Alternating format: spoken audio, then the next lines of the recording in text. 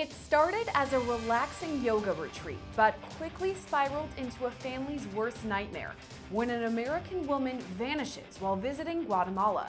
Now, a desperate international search is underway to find her safe. I'm concerned that it's been, what, about 3 weeks at this point, and there hasn't been any developments or any leads in it. Back in October, 29-year-old Nacny Ng left her home in California to visit Guatemala. She'd attended a yoga retreat there the year before and was excited to participate again. She left the States on October 14th, heading for Lake Atilan, a massive body of water in a volcanic crater located in the southwest part of the country. It was just days later, on October 19th, when she was last seen kayaking into the lake. To understand what will go into the international investigation, we sat down with former CIA officer and FBI agent Tracy Walder. She says multiple departments are involved in the search for Ng. This is going to be a multi-pronged investigation. However, the Guatemalan authorities, by international law, will take the lead because it happened in their jurisdiction. However, because it's an American citizen, the FBI is already involved. And then the State Department is probably liaising with the American embassy in Guatemala as well as sort of a representative of her. Back home, Ng lives in Monterey Park, California, and works at a nearby school district, assisting students with disabilities. Her family says they received a call from the yoga retreat organizer just days after their daughter arrived, noting Ng had disappeared. Her family then got in touch with the FBI and State Department, something Walder says is the best first step. Let's say that this happens to you. You're back home in the States, your family member's traveling, and then they disappear. What are the steps that you take to start an investigation at all? So obviously the first thing that you're going to do, because you're here in the States, so I'm just going to look at it from a state perspective, because obviously there's two different avenues here. From a state perspective, the first thing you would probably want to do is actually call the FBI, because the FBI is going to be the law enforcement point person for any international investigation. So she's from California. And so, yes, I think one might be inclined to notify like their local or their state police, and that's all fine. But I do think the first call should be to whatever your local FBI office is. I think based on where she's from, it's probably the LA field office, but I'm not certain. They are the people then that are going to liaise with the Guatemalan authorities on your behalf. And so the very first call should be to the FBI. The second call should probably be to the Department of State. And then they will put you in contact with the embassy, and you would provide all of the travelers' information to the embassy. You said the Guatemalan government is going to be leading this investigation. So what would that investigation look like with the assistance or liaison of the FBI?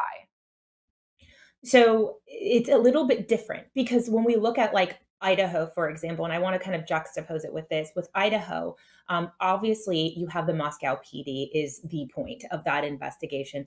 Idaho State Police is helping them, the FBI is helping them, but they're brought in as guests, right? And they only help as much as Moscow is asking them to help.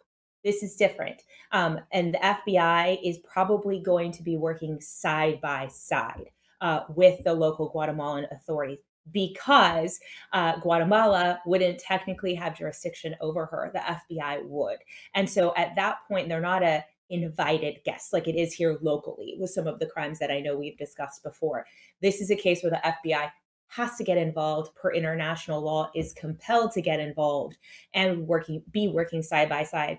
Typically, I don't usually hear about international jurisdictions not being okay with that. It's really just kind of standard protocol and how things are done. When you have a foreign national, it would work conversely here that same way in the United States. Walder says there may be FBI agents already located in Guatemala, but more have likely been brought in from the U.S. to assist in the search. What Guatemala has, they may have a legal attaché already there because of their proximity to our border and some of the other border issues that I know we're dealing with in like Central and South America. We may already have one there. So if that's the case, that person would be working with them. But we have to remember the FBI is a domestic organization. And so this wouldn't be an FBI office full of 24 agents, right? This would be an FBI office of maybe one maybe two on a good day. And so they would be bringing in FBI agents to probably assist. Authorities in Guatemala say Ng was last seen kayaking with a group of tourists before she and another person broke off from the group. After paddling for about a mile, Ng reportedly jumped in and began swimming. After that, she disappeared. Multiple reports cite witnesses who last saw Ng in Guatemala have not been forthcoming with investigators. Is that normal for these people not to be cooperative?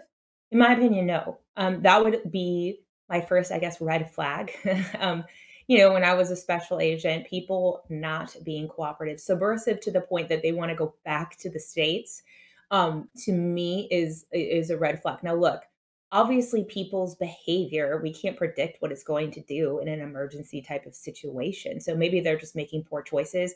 I don't know. But the fact that they're being subversive and they're not being forthcoming in my opinion, is disconcerting because it sounds like this was just a yoga retreat, nothing necessarily nefarious going on. And maybe there were nefarious things going on that had nothing to do with her. I don't know.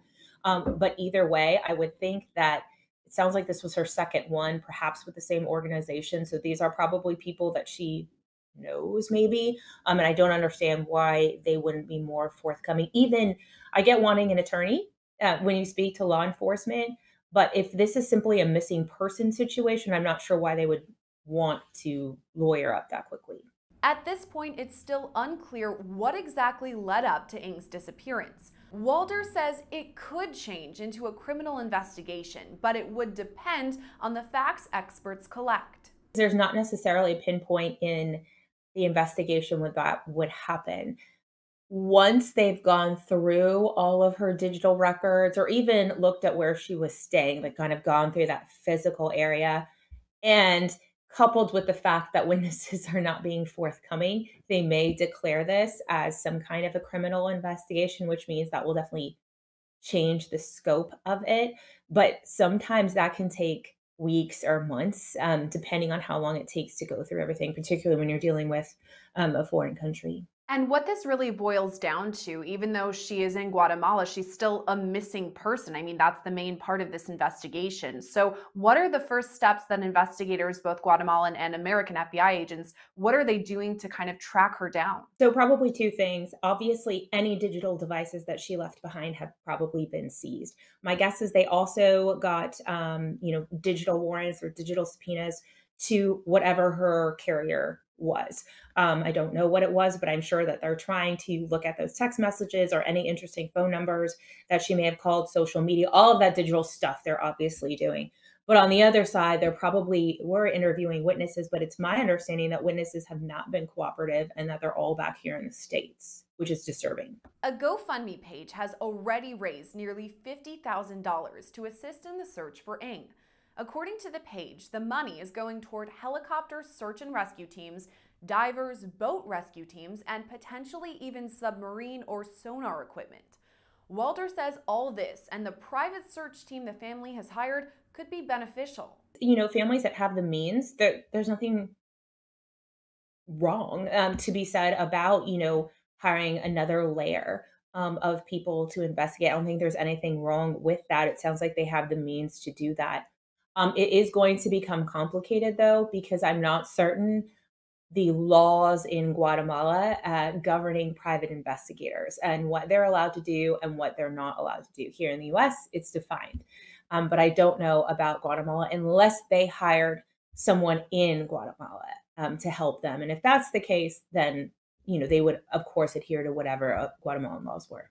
As the clock ticks on, Walder says the search for Ng will become more difficult, but it's not hopeless. I want to obviously be respectful to her family and to her friends and to all of the people that loved her. However, I'm concerned that it's been, about 3 weeks at this point, and there hasn't been any developments or any leads in it. As time gets further and further and further away, the chance of someone being found safe isn't as high. But I want to remain, sensitive to her family and her friends. Walder also suggests taking precautions when traveling to another country, like giving your family back home updates and downloading safety apps onto your phone. The first thing is there is obviously the State Department app that you can put in your phone that tells you all the warnings through all the countries. But there is also an app that will, what it does is with a touch of a button on your phone, it will call the 911 equivalent in that country. Because no matter what country we're in, we don't know what their 911 system is. It's not 911. And so I think that's sort of a key thing as well. Also, there's apps where you can overseas for free share your geolocation with 6 people that you've already put into your phone.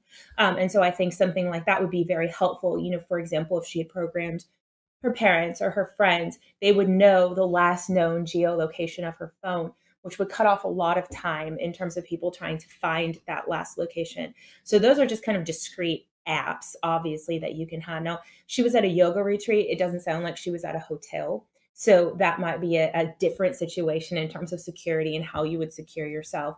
But I would absolutely start with those kind of tracking apps if you're traveling overseas by yourself. But we all travel with our phone that you can put and have on your phone, and it gives you just like an extra layer of security.